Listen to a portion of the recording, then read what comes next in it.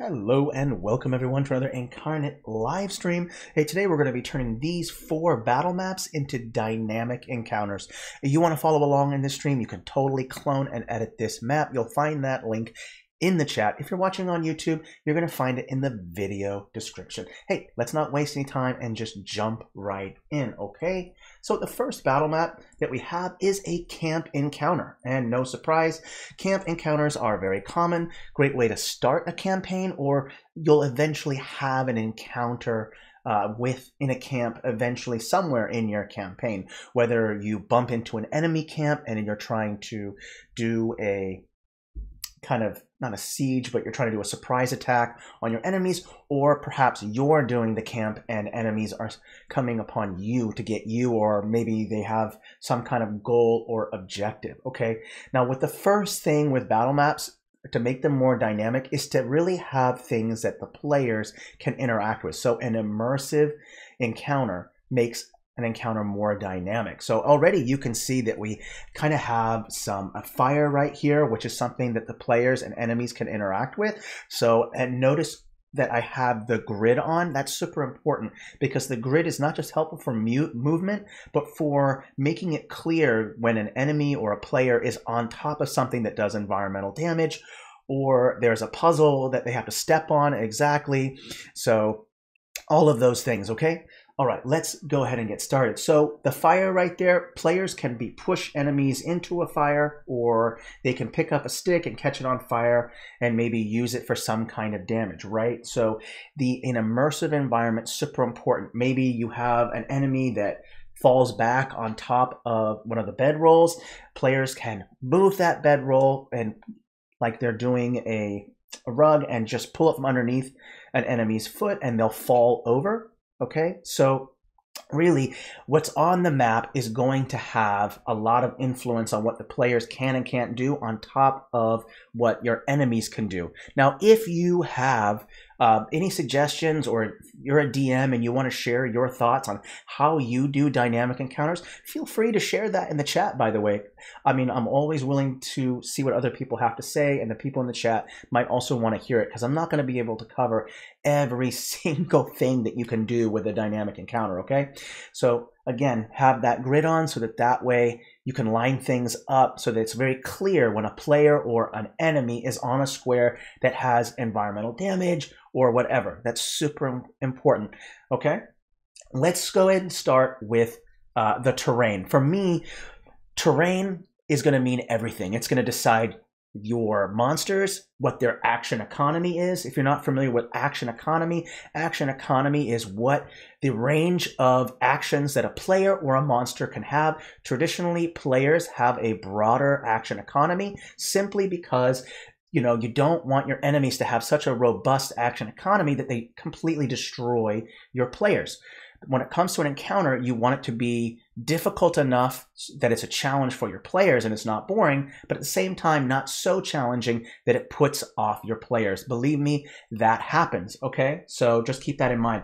Let's start with the first thing that I would recommend is having some kind of terrain. So let's throw in some cliffs. This is one of the most simplest things that you can do for any map, is to throw in some cliffs. When you have cliffs, what you have now is that players or enemies have some elevation and they have to work around it. So for instance, if you have an enemy right here, let's say you want to kick them off the cliff and they fall down, there's some damage right there. Or let's say that you want an enemy or you has to climb up, and that makes them vulnerable, right?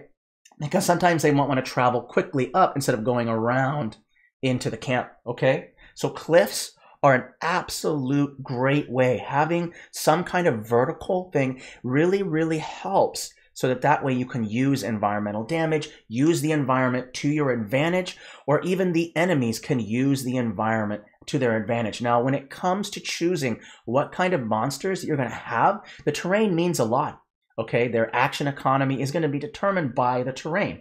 Is there a lot of trees? Would an enemy with a bow and arrow, or a slingshot, or an arbalist, would that be useful to you in a wooded area, or is the area open to where ranged weapons and ranged attacks are more useful? So if you're confused on what kind of action economy to give your monsters, it's not hard. Use the terrain to decide what the action economy of a monster or an enemy will be, okay? Because your environment means so freaking much. I can't even tell you how important a immersive environment is in an encounter. Okay, now when it also comes to goals of a battle, the environment also plays a huge role. So the environment is super important. Let's keep going with environment. Some other things you might want to consider is more environmental elements to create a challenge. For instance, you can throw in a thorn bush. That means that if an enemy or your player gets caught in a thorn bush, maybe they're caught and they can't move around as much, like they're caught, then that gives you, the player, or the enemy an advantage to do an attack. So really, the environment plays a huge role, okay?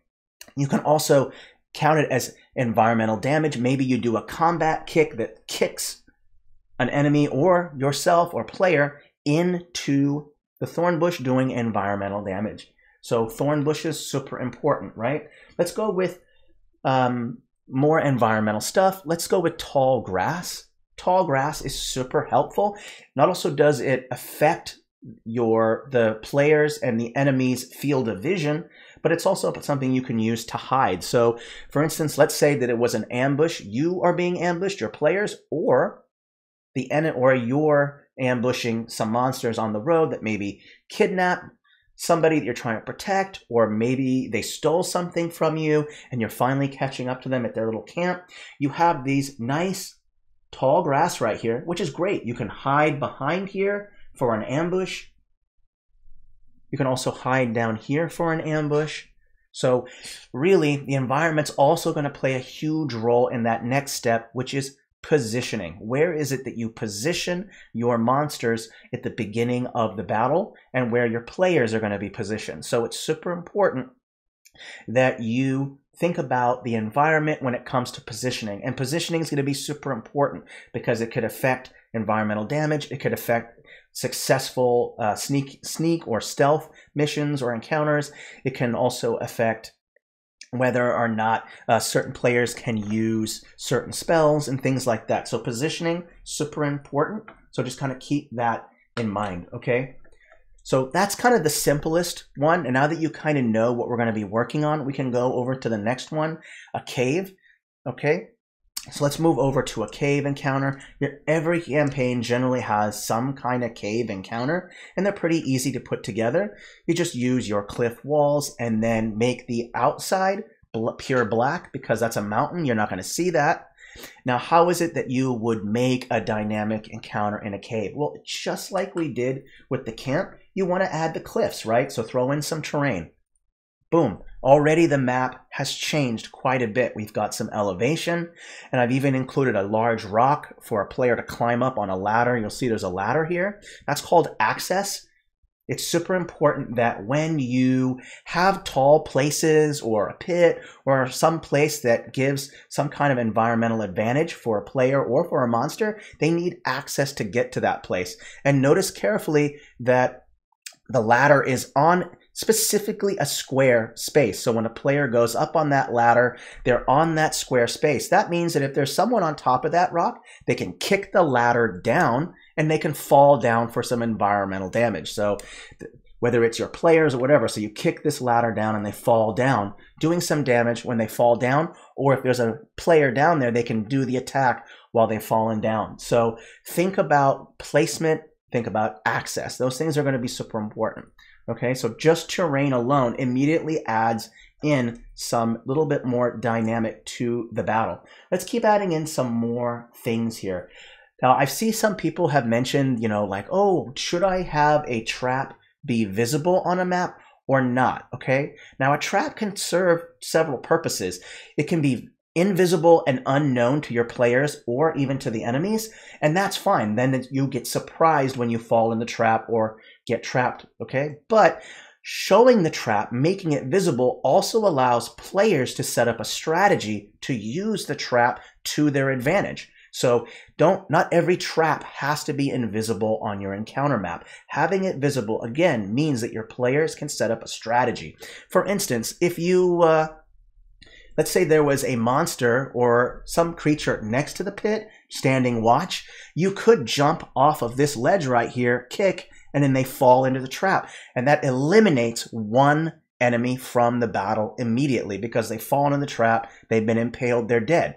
This works great if there's more enemies on the battle than your players can actually handle. But just remember that if you are going to have the players be overwhelmed, horde style, by little minions, make sure that those monsters, those creatures, are very low levels. So that way it's not too difficult. It's easy to overpower players with a lot of monsters on the field of battle, but if you have them at lower levels, that makes them easier to deal with. Now, if you are going to add multiple enemies, and a lot of them, that are low-level minions, make sure to throw in at least one mid-level, maybe a boss, or someone that's a little bit more powerful, has a stronger action economy, so that way there's some challenge to it. You don't want it to be so easy where they just destroy 3 minions in just a couple rounds, a couple moves.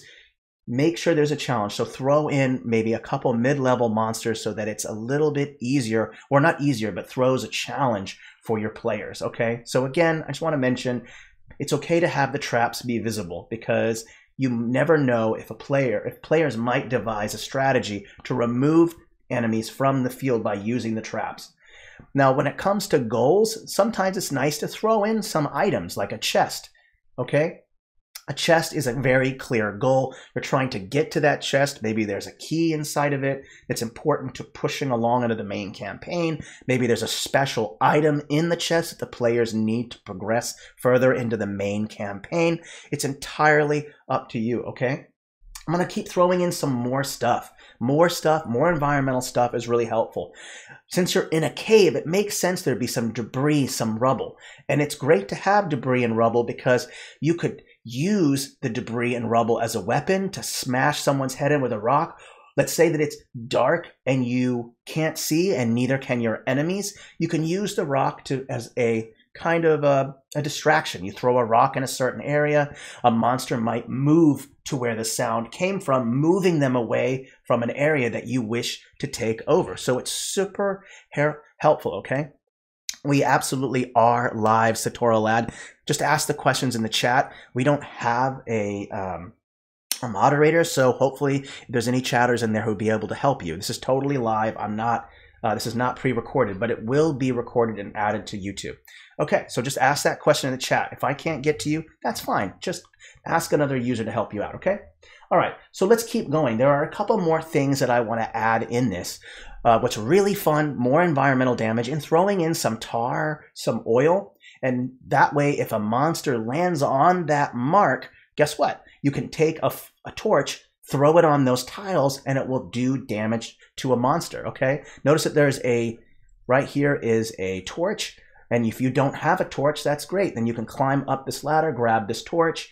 Maybe you can use a flint, catch the torch on fire, and throw it at one of these oil spills or tar pits right here. Great way to create environmental damage. Maybe you throw a rock at one of these pits, the enemy lands on it, then you throw the torch. Giving a strategy. Remember, players like options, okay? Never have a perfectly linear battle where there's only one way to win. You want to have multiple ways to defeat enemies and to reach the goal. Generally, when it comes to encounters, I have 3 types of outcomes.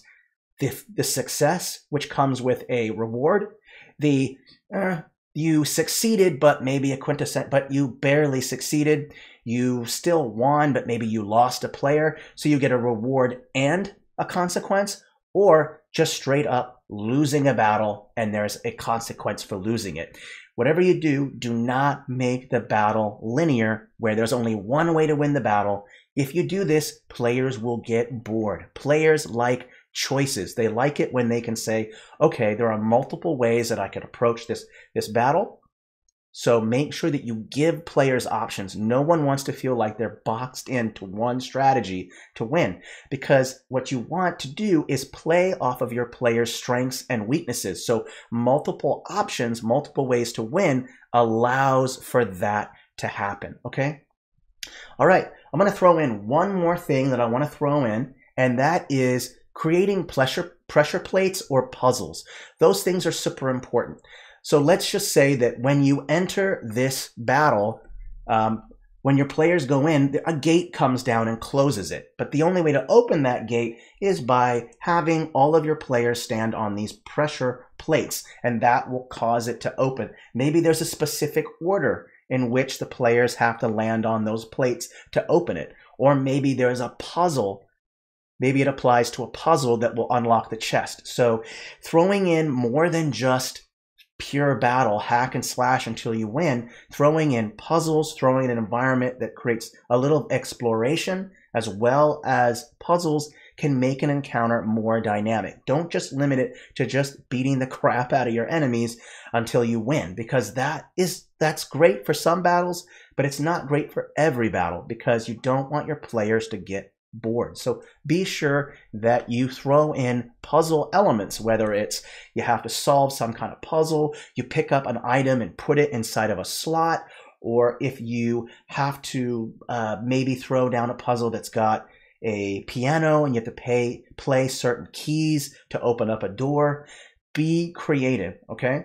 Now that's it for the cave. There's a couple more encounters left. Let's go to the next two. The next one is going to be some ruins in a forest area, okay? Love ruined battles. They're fun. I love them. They're great. I want you to notice again that I've got the grid on, and notice that these 5 feet thick walls allows for players to move on top of these walls or on top of the pillars. So that's super nice, and they're lined up with the grid. So that's perfect. Let's move over to ruins. So with the ruins, let's add in the access point. How do players and enemies get to the top of these walls, right? Well, you can throw in vines. Vines are fabulous. They work great.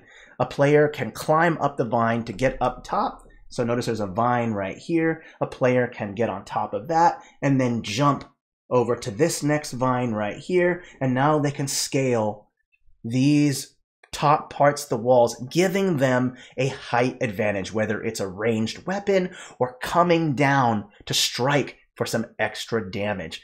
Again, the X layer, that meaning that the higher up vertical allows for much more dynamic encounters. A flat map limits players' movements to just a flat space. Vertical or adding in some height allows for way more opportunities for both your players and for your enemies, okay?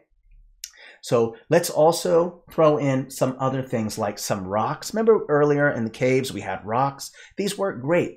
Rocks can be used as a weapon. They can be used to be thrown at something, to move a guard away from an area so that you can capture that area for your players. So rocks, super important. I'm also going to throw in a staircase, a ruined staircase. This is great. Now you have a way to let's say that you have a monster right here, okay? And you're going in through the main entrance, all right?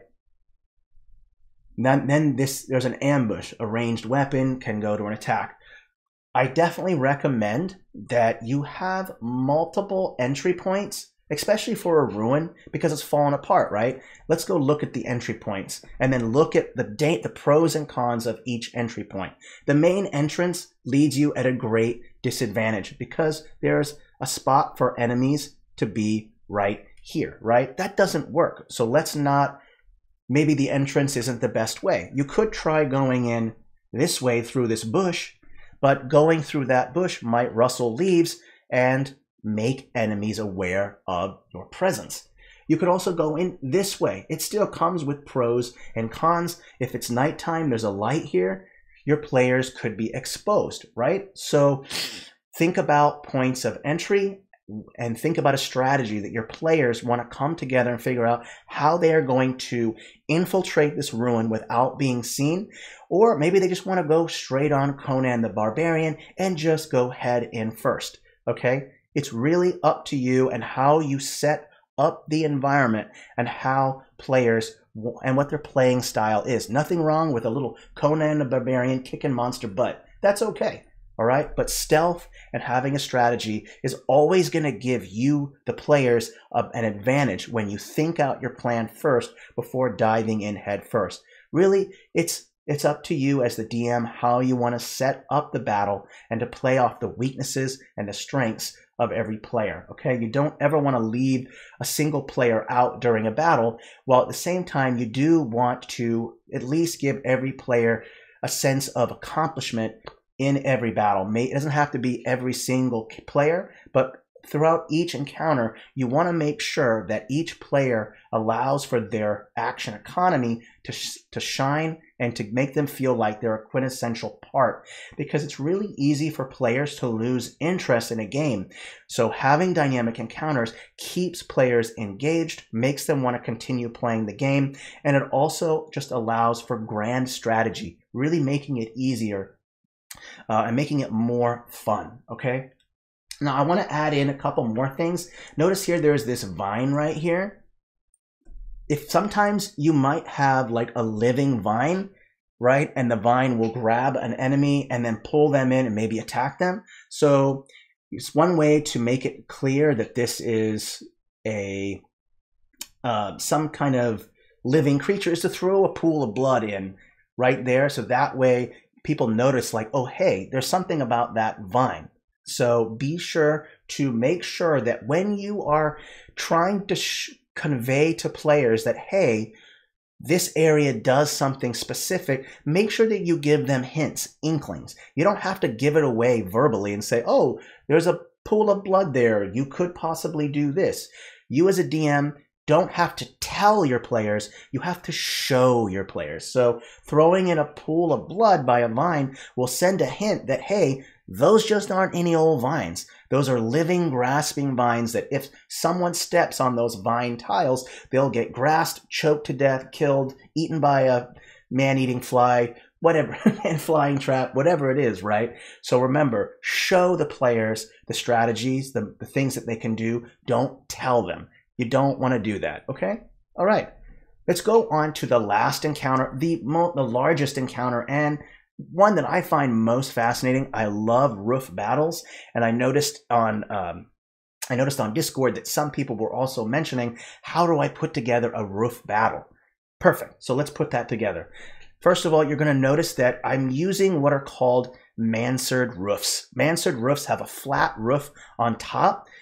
Okay, and notice that I've lined them up perfectly with the grid. So if you look carefully, players know exactly where to move onto a flat surface. Every single roof has these flat surfaces, so that way it's very clear how to access and where to go and to do movements. Okay, let's first talk about entryways or access. The first one is you have main access going in here this way. This is a dangerous way to move in because you can have people here and here that might want to do an ambush when you come into the town square area. There's also another main entryway here that will take you onto the main square area. Okay, so 2 points of access, and there's a third point of access that actually leads you to an area that's not in the main access area. It's just a little higher up. Perhaps this entryway is the best entranceway, and we can throw in some things that might block enemies' view, allowing for an easier point of entry. Again, have multiple ways to enter an area, because this way it's going to give your players choice. You don't want to limit their possibilities. Players like choices, not 1,000 choices, because that's confusing, but 3 or 4 choices allows for players to figure out their strategy and to figure out what their pros and cons of each character's action economy and what's going to be useful for them. Okay, so now you know the access points into this main area. Let's go ahead and add in access points to the roof. So I'm going to throw in access to the roof part, you're going to notice here that I've got a ladder. It's directly on a space, so you know exactly where the ladder is. And again, if there's somebody up there, you can push the ladder, the person can fall off. Notice here too that there is some wooden planks here that lead across onto the next one, or players can do a massive jump, 10-foot jump really, onto the next roof.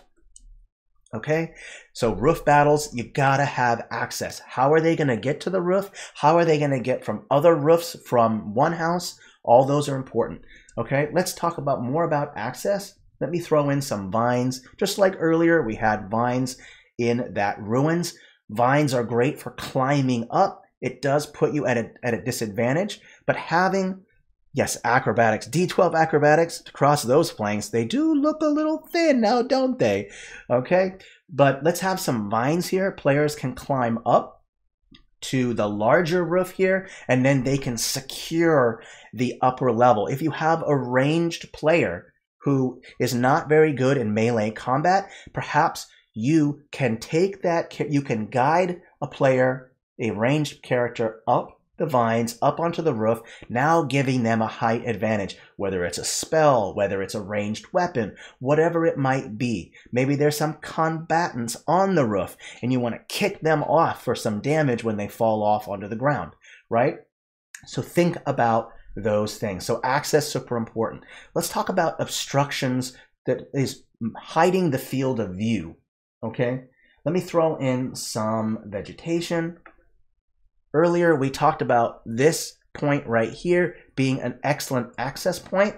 It's perfect unless there's obviously an enemy here, but you can climb up here, go into here, and you'll notice that you have these bushes that are obstructing the view. So there's an access point that's going to be useful. Now, if you wanted to, you can throw in an enemy up here so that way it's not going to be as easy as just going up and then you have the high ground advantage.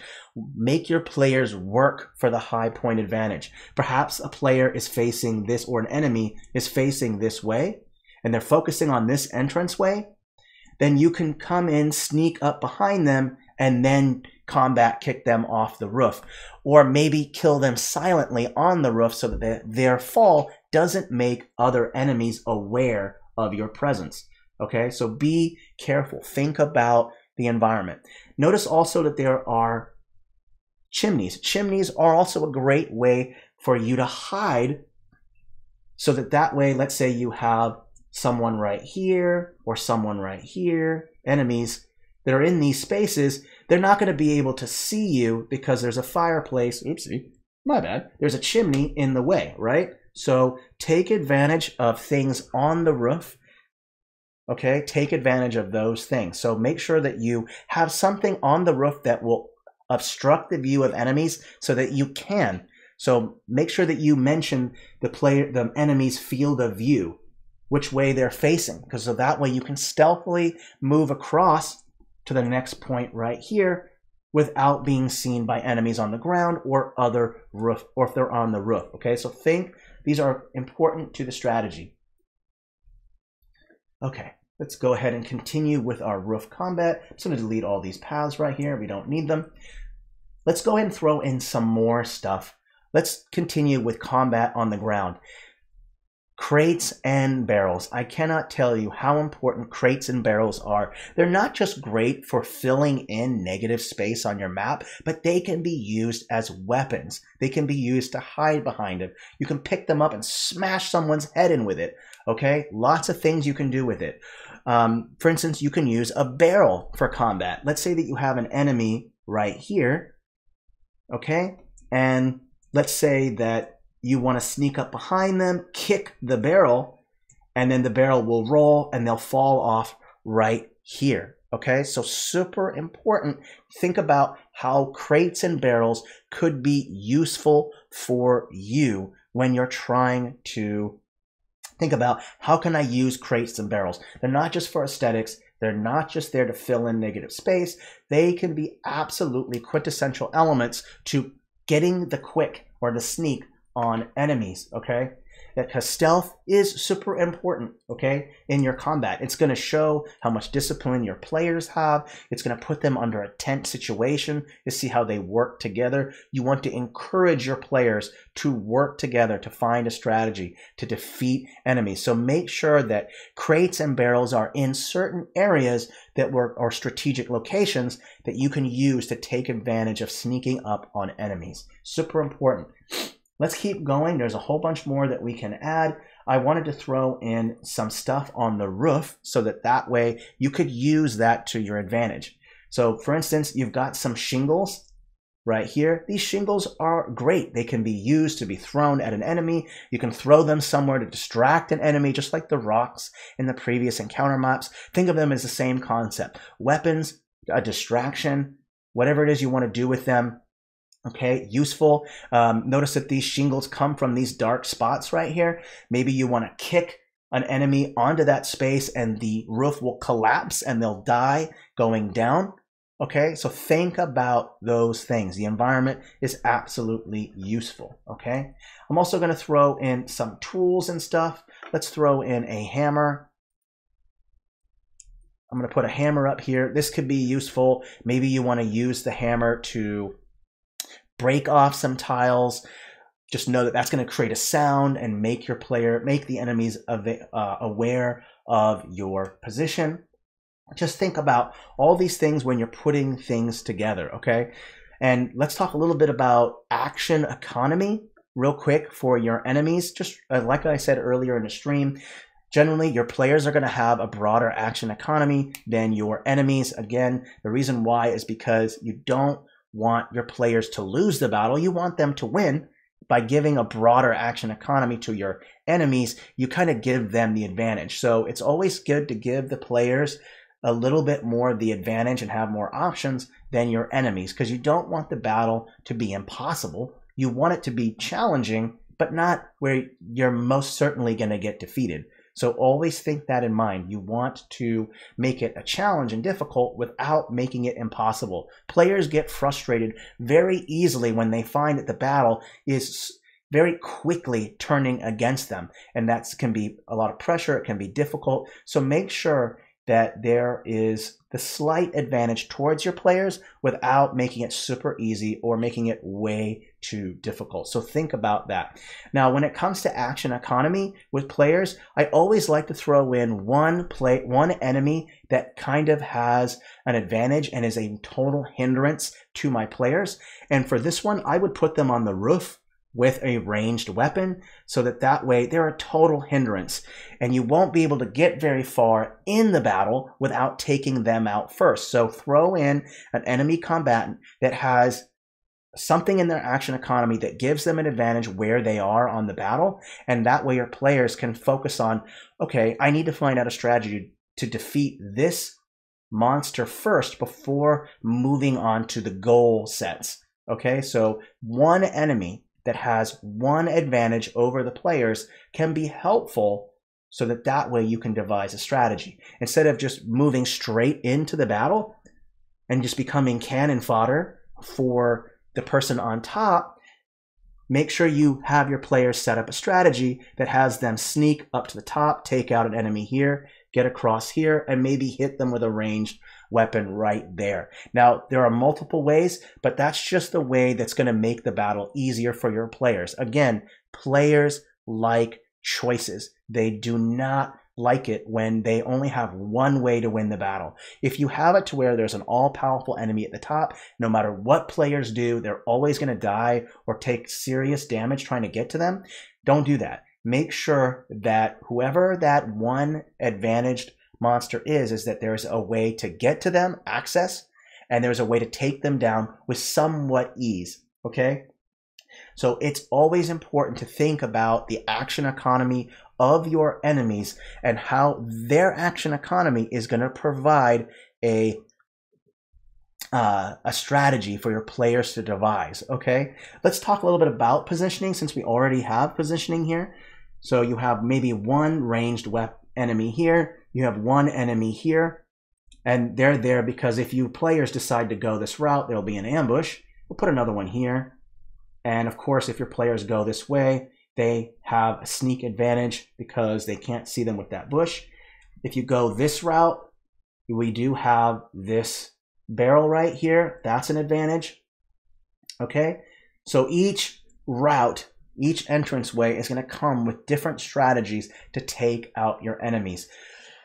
I don't normally recommend having a lot of monsters on the field for an encounter like this, because if you've already got a player with an advantage, or not a player, but an enemy with a ranged advantage, you don't need to put a lot of monsters on the ground or enemies on the ground. You only need to put a couple, because again, what gives the challenge of this map is not how many monsters are on the field, but what their action economy, the challenge that the action economy has for your players. Okay, so just remember that the challenge is determined by the environment. Okay, maybe if you have a flat region where there's just a couple cliffs and it's a larger battle, that's fine. Make sure there's a lot of maneuverability because there's a lot of enemies on the field. But with something like this, it's the environment that gives the advantage to each one of the monsters and their action economy. So just factor that in, okay? All right, well, we're 35 minutes. I don't want to take any bit longer. I hope that this was helpful. I'm going to do one quick review just to remind you. Remember that an immersive environment is absolutely quintessential to a dynamic encounter. That means whether it's thorn bushes, whether it's tall grass, whether it's a cliff, whether it's a slick oil that you can catch on fire, or an explosive barrel that if you hit with a fire arrow will blow up the enemies around you, whether it's a trap that's invisible or visible, whether it's the height that gives either your players or your enemies some sort of advantage, whether it's access like vines or an environmental piece that creates environmental damage like fire or grasping vines or a trap, whatever it might be, okay? Your players like options. They do not like it when you give them one way to win the battle with just one goal, with one outcome. So think about when you're planning your encounters, what is the goal? Decide the goal by the encounter, the environment, your player, your enemies, action econ. What kind of enemies and their action economy are going to be determined by the environment, the traps and where everything's going to be placed, the position of units.